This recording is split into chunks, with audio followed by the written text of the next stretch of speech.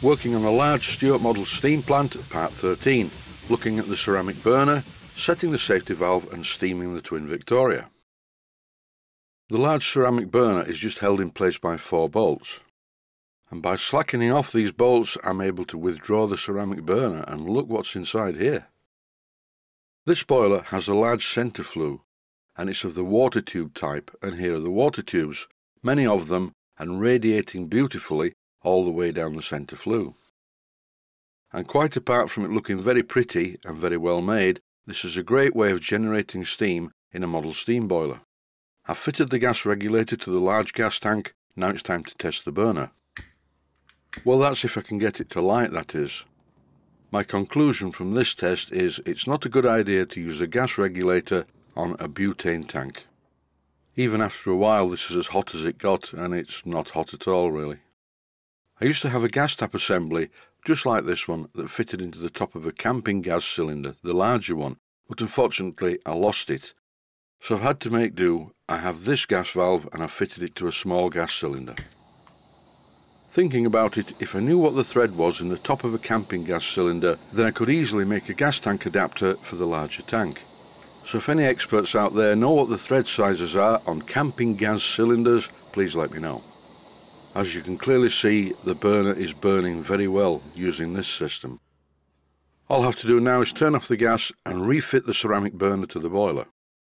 I think I would prefer 7BA hexagon bolts to clamp the burner into the boiler, but these will have to do for now. I'm going to steam test the boiler, and while I'm at it, set the safety valve, but first of all, because I don't have a hand pump connected, I'm removing the safety valve from the top of the boiler. I have this small grey funnel, and ages ago I made a brass adapter for it which is threaded to screw into a safety valve bush on the top of a boiler. The trouble is it's only a small funnel, so what I do is wedge in a larger one, that way I don't slop water all over the top of the boiler. In no time at all the water starts to creep up the sight glass, and if you look closely at the water in the sight glass you can see there are particles in it. That's because I haven't blown down this boiler. And why haven't I done that? Well, it isn't fitted with a blowdown valve. That's a bit of an oversight. On a boiler of this size, I would have thought it would have had a blowdown valve fitted, so you could blow down the boiler at the end of a run to clean it out. Boiler blowdown valves are usually fitted at the lowest point in the boiler. By holding a gas lighter over the chimney and opening the gas valve, the boiler is now lit. This is a 6-inch diameter boiler, so it holds a lot of water. I think what I'll do, whilst it's raising steam, is shut the inner door of the workshop and go into the outer part of the workshop to paint the baseboard black. And in the outer part of the workshop, the actual outer door of the shed to the outside world is open. So I'm really close to an open door, and besides which, when I spray paint like this, I hold my breath. From the inside of the workshop I heard this go off. It's a carbon monoxide alarm which is telling me, by beeping like this, that there is carbon monoxide present in the workspace. This is no good at all. So what did I do? Temporarily I removed the batteries from the carbon monoxide alarm and went back into the outer part of the workshop with the inner door shut and continued painting the baseboard. Carbon monoxide is a very dangerous substance. So if you have carbon monoxide in your workspace, remove the source of the carbon monoxide and vacate the workspace immediately. Do not remove the batteries from the carbon monoxide alarm like I did. With all the doors in the workshop now open, I set the safety valve to the correct pressure, as described in the previous episode using circlip pliers, not forgetting to tighten the locking ring once the adjustment had been reached. And before anyone comments, I am not making this sound, it's coming from the safety valve fitted to the boiler. This occasionally happens, particularly when safety valves are new. As the safety valve pops, it makes this noise that sounds like flatulence. They usually settle down and don't make the noise. It's really down to the amount of heat that's been applied. This burner is only just adequate enough for this size of boiler. With a much fiercer fire, whether it's a coal fire or a large blow lamp, what would happen is you would get this sound initially, followed by the safety valve blowing off continuously, making a loud hissing noise. Not like the Stuart valve that makes a noise like a trumpet all the time. That used to drive me nuts, I didn't like it at all. What I'm doing at the moment is lubricating the engine. I've temporarily connected the engine to the boiler because it seems such a waste to not steam the engine when I have so much steam in the boiler. Don't forget though, the first steam that reaches the cylinders once I open the steam valve immediately condenses to water. So now I have cylinders full of water. That's why I have to start it manually. Initially there's a knocking noise, but this disappears once the water is evacuated from each end of the cylinders.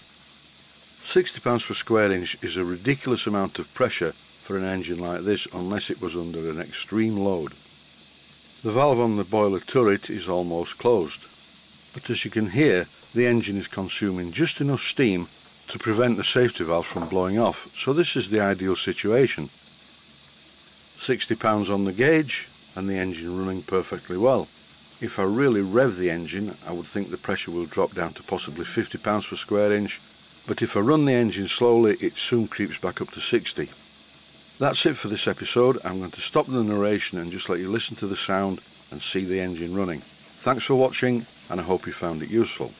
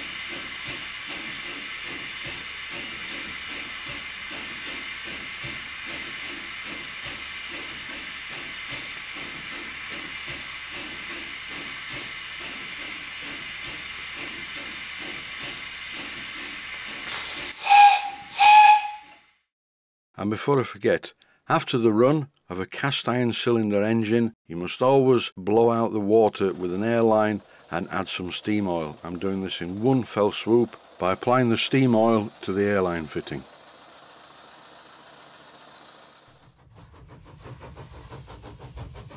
Please take the time to visit my Mainsteam Models website.